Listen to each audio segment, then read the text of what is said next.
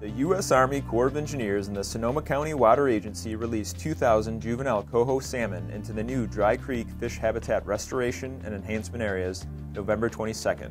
The Corps' Russian River Coho Salmon Captive Broodstock Program, located at the Don Clausen Fish Hatchery, raises and releases an estimated 175,000 endangered coho into the Russian River watershed annually. Project partners, landowners, and other stakeholders participated in releasing the juvenile coho into the new enhancement areas, where they will be studied to see how the habitat restoration works on a small scale prior to construction of the complete 6-mile enhancement project.